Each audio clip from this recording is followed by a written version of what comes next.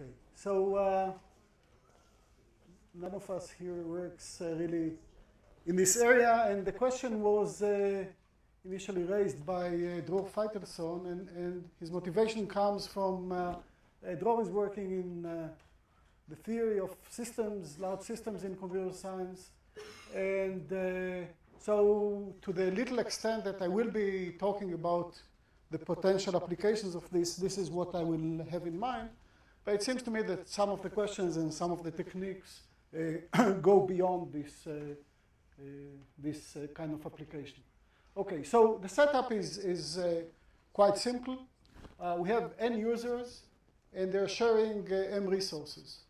Okay, and I can assume, and I will, that costs nothing. I mean, in terms of limiting the applicability, there is a unit resource, a unit. 1 unit of supply of each resource. Then there is another ingredient of the model, which is entitlements, which is a little bit less obvious to understand, so I will explain it a bit later on. For the moment, these are just positive numbers, one.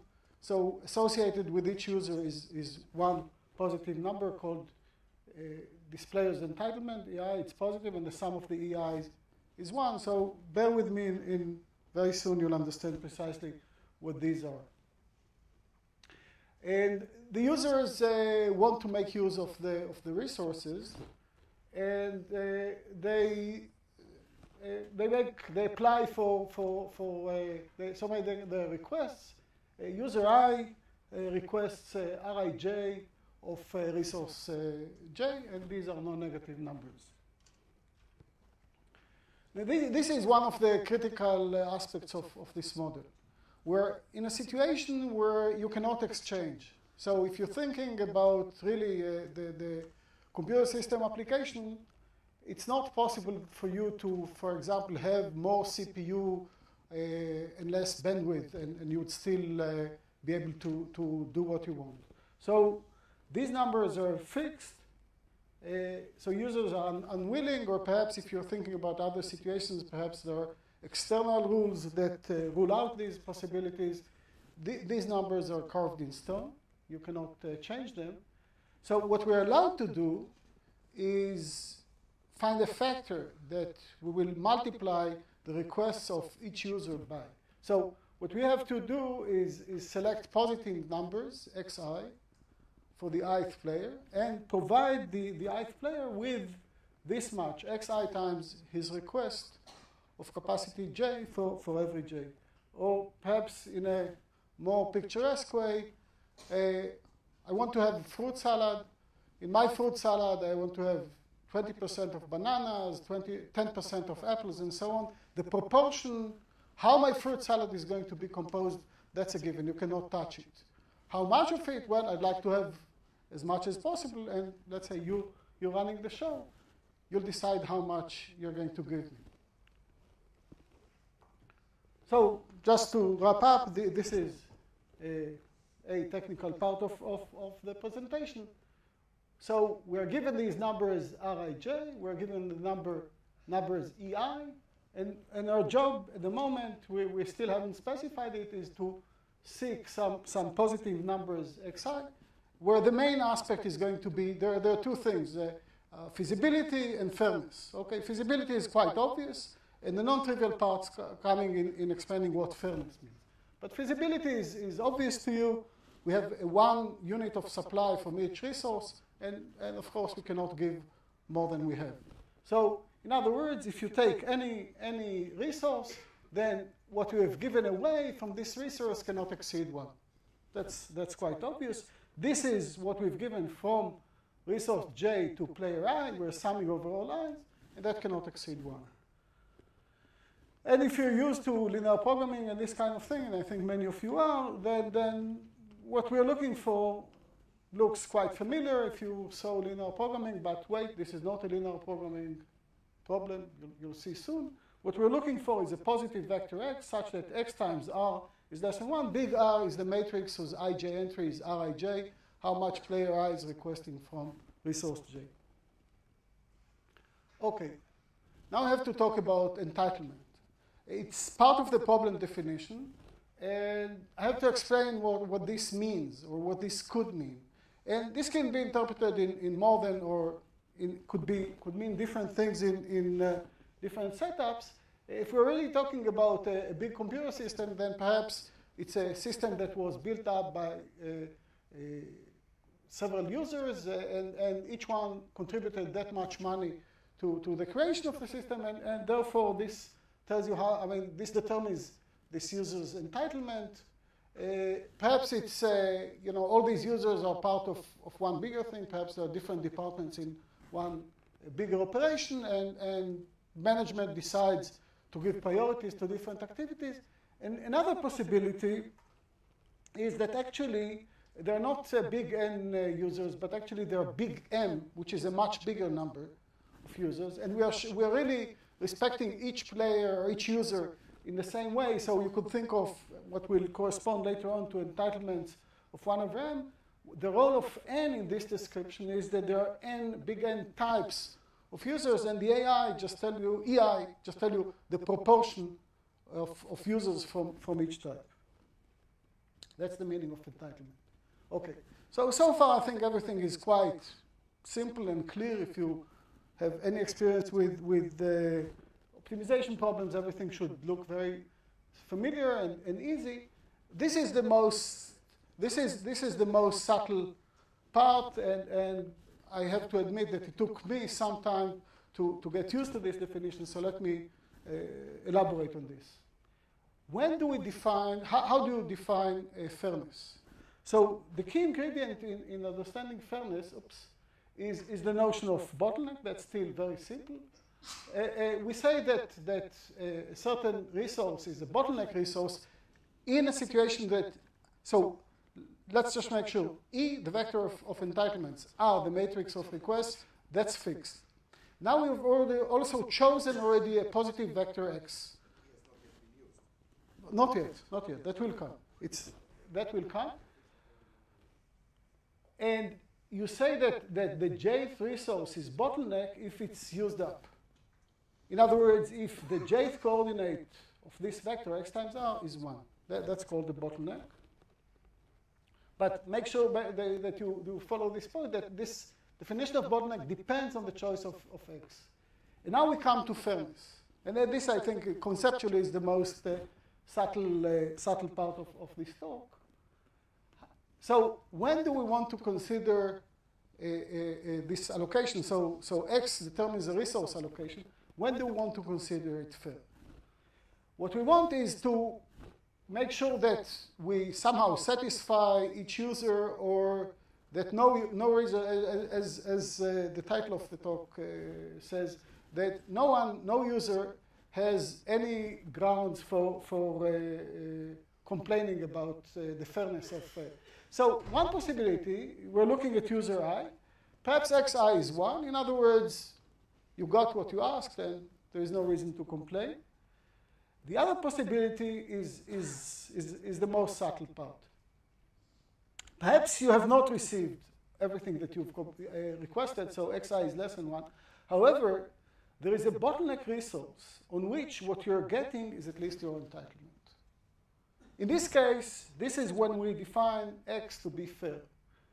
So, in other words, and as I said, that's the most subtle part, so let me elaborate on this. For each user, either the user is receiving the full his full request, or there is a resource on which this user is receiving this user's entitlement, but moreover, this is the bottleneck resource. So if I wanted to increase the share of this user, then I have to harm other users, because there is a bottleneck resource on which this happens. So in other words, this is what we call, there are no reason for justified complaints. So let's talk about this. Let me just say, the two main things that I'm presenting here is this definition that I just presented, and a theorem that says that such a solution always exists. And I will say a few words about how this is proved, because there is something quite interesting, and at least something that I haven't seen elsewhere, so it's perhaps interesting to explain. Okay. So if you're like myself and you've done a lot of linear programming, this looks very much like a linear program, and it's very natural to try and use the machinery in linear optimization to somehow solve the problem this way. But this is not. So the point is this. If the set J of bottleneck resources is fixed, then finding the X is a linear program. But there are 2 to the m such possible subsets. In particular, this gives you an exponential in m algorithm to do this. But without knowledge of this, it's not a linear program. In particular, as we'll say, I will show you some examples, and I will give you more indications on why this is not. I'm not saying perhaps there is a way to do some very clever exercise and apply LP here. But certainly what I'm saying, at least not in the obvious way. I wasn't able to make an obvious connection, and it seems quite difficult. I'll show you later. So here, let's take a very simple example just to illustrate. Let's say that this is the request matrix.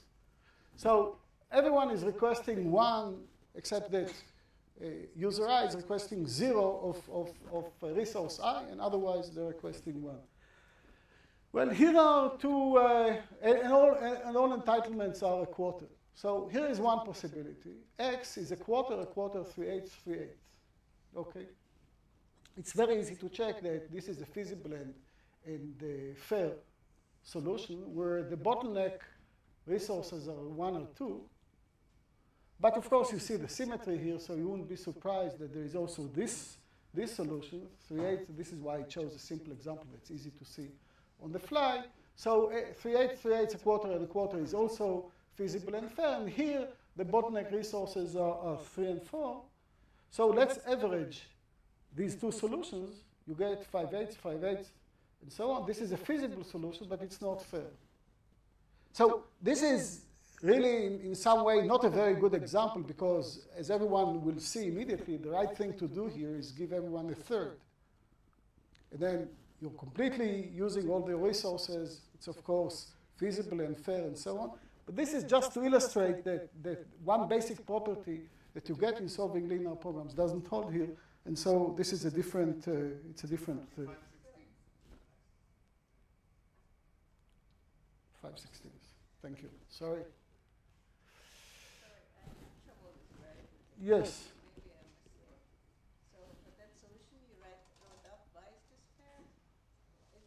Why is this fair? Because, well, it doesn't seem to exhaust any of the resources. No, it exhausts, let's say the first one, it exhausts not 1 and 2.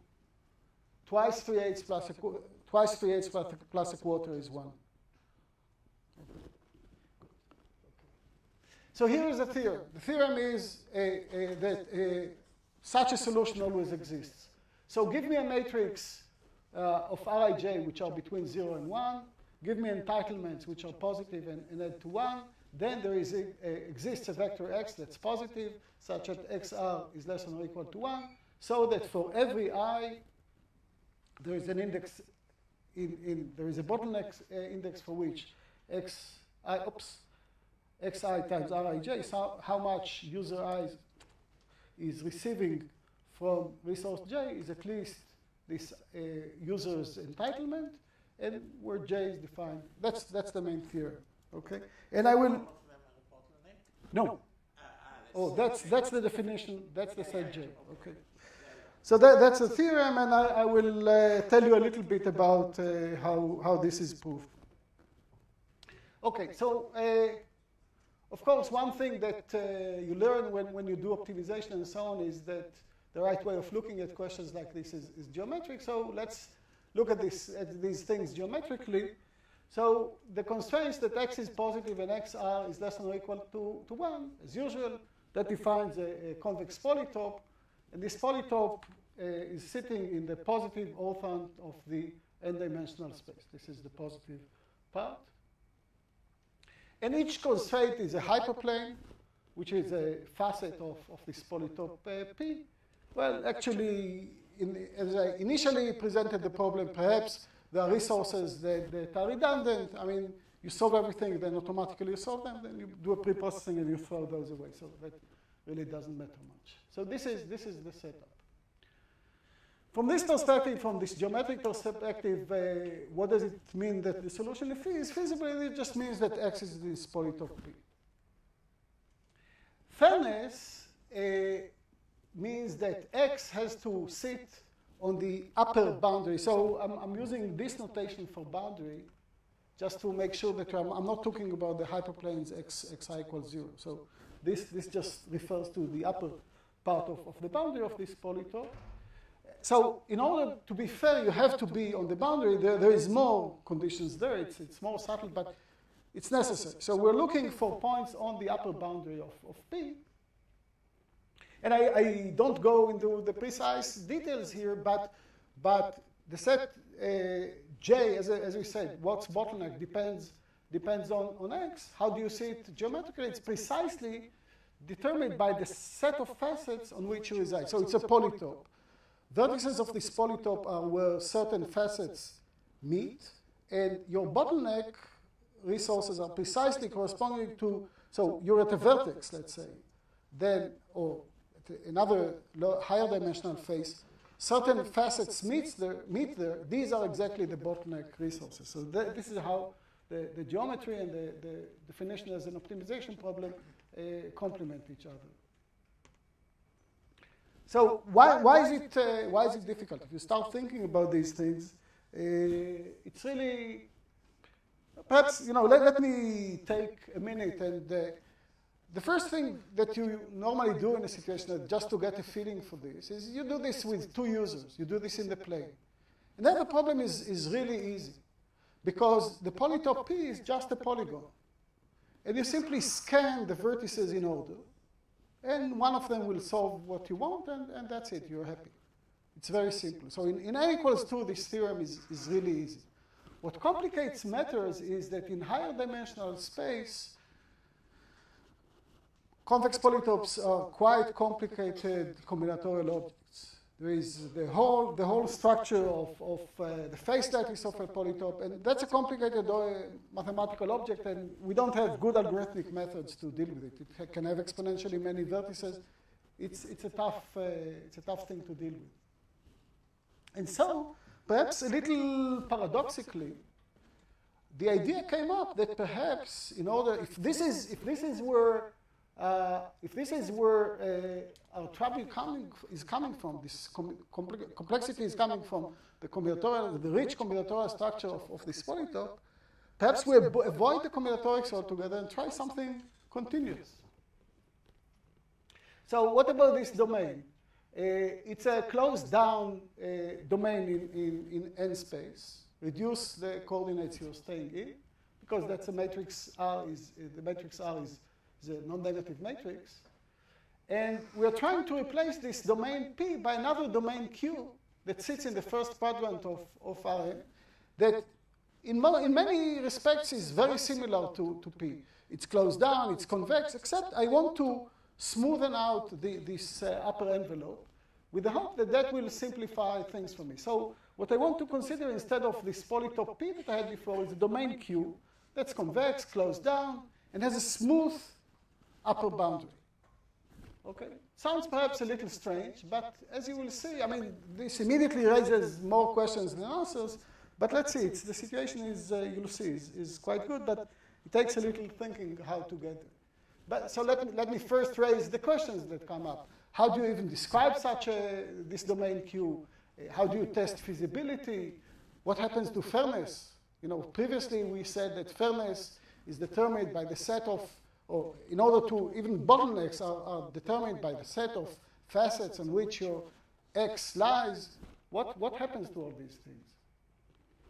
So things are not so bad. And we start with an easy observation. By the way, here this should be a max. This means should be a max. We can express this P as X is positive. The vector X is positive. And in addition, there's this function phi that's less than or equal to 1, where phi is the max of the R. This is just another way of saying it. It's really, I'm not saying here anything useful, just the fact that it is possible to express the domain P in terms like this. So what I want to do is to replace this function phi by another function and see if, so I want to replace p by some f and consider a domain Q that's defined like this. X is positive, X is in Rn, and f of x is less than or equal to 1. What about this f? I just want to more or less mimic the same things that I had in the original problem. It has to be concave, it has to be positive in the vicinity of the origin of Rn in the first quadrant. It has to be monotone decreasing in each variable and sufficiently smooth. But don't worry about this. This is really what I'm saying here. I want P to look exactly like Q, except to have a smooth upper boundary. This is, I mean, so we at the moment only have difficulties with it, and the question is, can we really get this off the ground? Well, we said, what's the first question is, can we test feasibility? Yes, of course. All you have to do is check that x is positive and f of x is less than or equal to 1. What about the bottlenecks? That looks like the most difficult part. But actually, this is exactly where we're gaining. What seemed initially perhaps, you know, how would you go about this? This is precisely where we're gaining. Why? You see, Q now is something smooth. And you want to be, it's a smooth domain that's defined by x positive and f of x less than or equal to 1.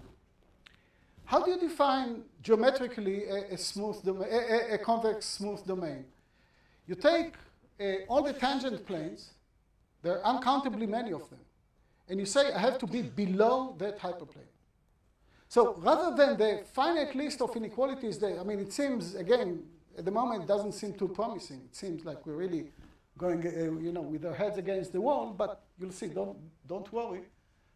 We're replacing the finite list of inequalities that we had before by an infinitely, uncountably many inequalities, one per each hyperplane. But this is precisely where we're going to gain.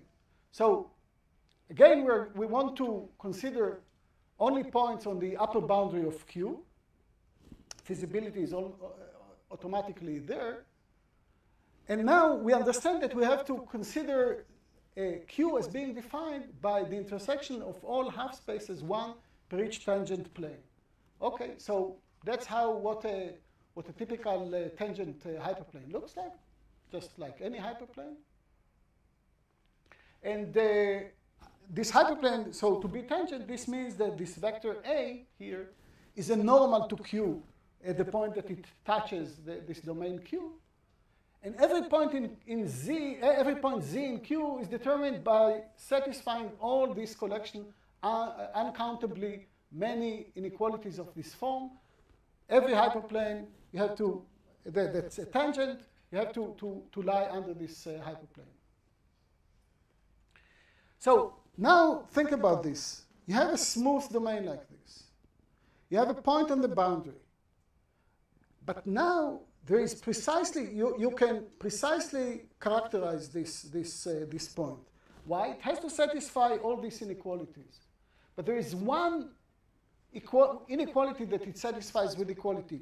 The inequality that corresponds to the tangent hyperplane at this point. Okay? So this precisely captures the property that you want. What this means that in the smooth situation, we are really in dealing with a problem like this. Rather than the finite list of inequalities that we had, you have uncountably many restrictions, but every resource, at a boundary point, every resource is a bottleneck resource. So now the thing that made the problem difficult before was that the set J was hard to get our hands on. And now, although it's uncountable, we have it, every resource is a bottleneck resource. And, okay, so I'm cheating here a little bit, but let's. Yes. Right, exactly. Okay, so now we've completely eliminated the trouble with the combinatorial complexity of the problem.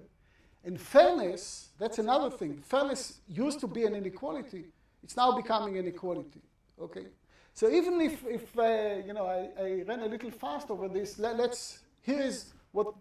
me wrap up again what happens here. That's a requirement of bottleneck.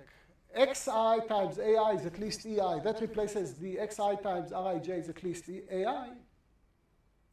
Where this is just a normal to the a vector is a normal to the upper boundary of Q. Here again the entitlement. So this means that we have to satisfy this inequality, but I know that this is 1, and I know that this is 1. This means that in the system of inequalities, all of them must hold with equality. In other words, and again, as I said, if this was a little too fast, this is precisely now we have reformulated the problem in the case of a domain with a smooth upper boundary. What we're looking for is a positive vector x, where f of x is 1. This means it lies on the upper boundary of Q, on the smooth upper boundary. And you have this system of equations. ai times xi is ei times the constant. So this vector, where the I coordinate is ai times xi, is proportionate to the vector ei. And A is the normal, so again, x lies on the boundary of Q. It satisfies x is positive and f of x is 1. The normal to the upper boundary of Q at this point x is the vector A.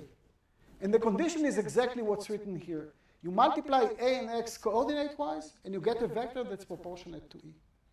So the advantage that we've gained here is that now fairness has become a system of equations. Okay, good. And in fact now, so what? AI depends on x. A is the vector. A is the normal vector to the upper bound. It's a good thing to repeat it. A is a normal to the upper boundary of Q at the point x. Okay, what f are we going to choose? That's the most natural choice. You can make many such choices. What about what happens to this function? You remember that this expression had to be non-negative. So when I sum minus the logs, this is a positive function. It vanishes near the origin of the quadrant, and it goes to infinity as I approach the boundary of P. So this is the f that I'm going to work with. Instead, I'm not quite going to work with this. What I'm going to work with is I'm going to, for every positive t, I'm going to consider this domain. X is positive and f of x is less than or equal to t. And I'm going to solve the problem there. And my solution is going to come from a passage to the limit as t goes to infinity. So let's see how this goes. Think of this picture this way. This polytope or polygon in this case is P. These are the QTs. And what I'm going to do now, so I'm going to solve this problem using standard stuff from ordinary differential equations for each QT. And I'm going to pass to the limit as t goes to infinity. So on each QT, what I'm going to do is seek. So QT is defined by this, where f is this expression with the logarithms. On each such thing, I'm going to find a point where equality holds and the normal times dx is proportionate to E. That I can do using standard things from differential equations. And then I want to pass to the limit as t goes to infinity. So this picture shows you, first of all, the polytope P, then these different QTs. And now you can start seeing at the origin, it's very easy to solve this for t equals 0. I won't go into the details. And now, as I go up with t, you see I have something like this, which takes me to... So that's the idea of the proof. So what remains to be done? This is at the moment, this is realized by a MATLAB program that does it, but we would like to have a honest polynomial time algorithm that solves the problem that we don't have. I don't think this is very difficult, but we still don't have a very good idea of what the solution set looks like. So one more thing about this not being a linear program. Generically, when you fix the set J, there is a thing. So the solution set is a discrete set of points. You fix a set J, then generically the solution is going to be a single point. And it may be interesting to see whether we can select among them according to other criteria. In particular, can we guarantee high utilization of the resources? And while keeping things fair, we still don't know about that, and this is where I stop.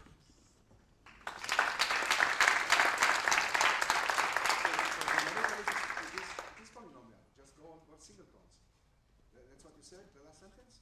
Genetically, J is singleton, right? No. Oh, so what No. Fixing, you fix J. As I said before, if you go over all J's, when J is fixed, you're only solving a linear program. For a fixed J, for a fixed set J, you solve this linear program. Generically, its solution is just a single point. Okay, so for each J, you'll get a single solution. This is your solution set. Please. At the moment, I don't have anything in the, I cannot say anything about polytime. I don't think it should be too difficult, but I think we were all exhausted after this project. So. But why do you believe there is a polynomial number? It could be complex of which point? Why do I believe? I don't know why. Well, I really think that something a little like this game. You deserve a more serious answer. I think that something like this game can be done at least approximately with using some perhaps quadratic programming or things like this. That I think this can be imitated by polynomial time algorithm. But I don't know how to prove it, and if I knew, I promise I would have done it here. So I think it can be done. I don't think it requires some fantastic ideas, but we don't know how to do this. Ever. So you showed us in the beginning this sort of unfairness of the example you created. It had the property that, you got your sort of share, but, other people didn't seem to want this resource, and they have a really much bigger X than you have. Right. So it would certainly be more convincing as a fair thing if everyone using the same J resource, or say that this is a resource that I decide apportion proportional to the everyone's getting his fair share on this resource, so that's why. But I doubt that this. But I doubt that this can be done. Good point. That it won't exist. So here is a proposal for something that I don't know if it exists. I like to not name a resource, but name a linear combination of resources. Could say, in your example, could say that, look, the bottleneck is the sum of all the resources. You all got one. You cannot have bottleneck. I mean, a combination of resources is going to be bottleneck only if they each individually are a bottleneck. Yeah, but I'm declaring the fairness on the sum. In your example, that would create the right thing. Make everyone give you a cert. Set the bottleneck is the total of the three resources, and to divide that fairly, we have to give everyone a cert. We can discuss it. I'm not sure, but we can discuss. I'm not sure about this definition. No, I mean, this definition is not carved in stone, but I challenge you to find. So I don't want to get into this. And recently there was work also in systems research, looking for other definitions. I don't know of any definition that is better than this one.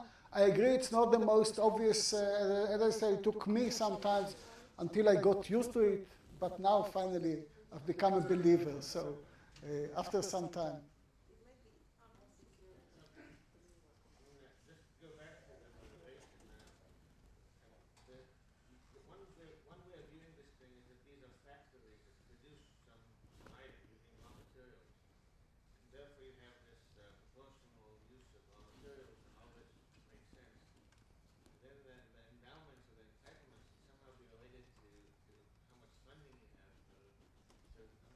I wasn't quite clear on the justification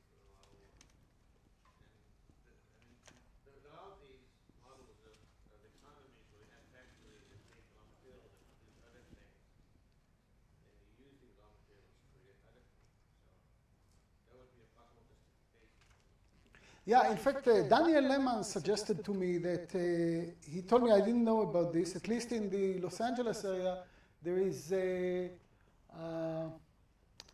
production of gases that you know, there is a whole market where your factory is buying the permission to generate some pollution permits. There is a, okay, you guys know, I don't.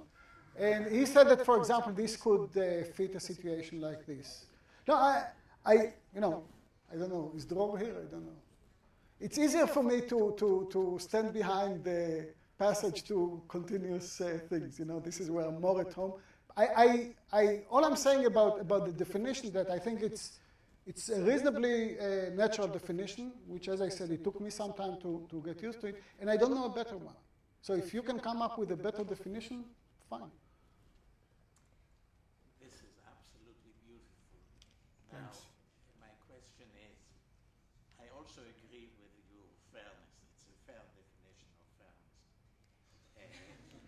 But would that method of continuous approximations also be applicable, for example, if you have a price for a unit of production by each of these partner or entities, and you want to maximize the total value of what they all together produce, or would that reduce to a simple linear program? Yeah, so this is... If it doesn't, then that method may... This is something that we really don't know much about, and I think it's still a good subject for investigation. We don't know much about this, but I think this is the approach that is the most promising. I mean, for example, let me just say one quick thing. I know I was a little fast when I spoke about this, but this choice of f that I introduced, that's very arbitrary. Just, you know, I could put in some positive coefficients here, and nothing in the structure of the proof would change. On the other hand, it would lead me to a different optimal solution. So perhaps with a clever choice of this function f, I can achieve additional goals here. I don't know, but this is, you know, I told you what we know. Nothing beyond that.